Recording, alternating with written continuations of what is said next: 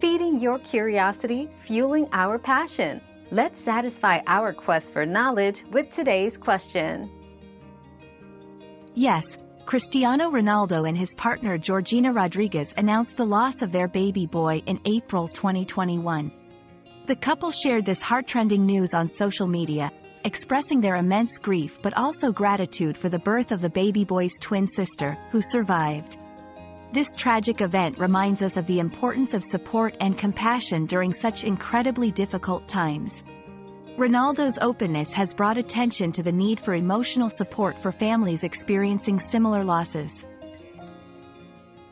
Another mystery solved, but many more await. Keep up with our daily discoveries by subscribing and turning on notifications.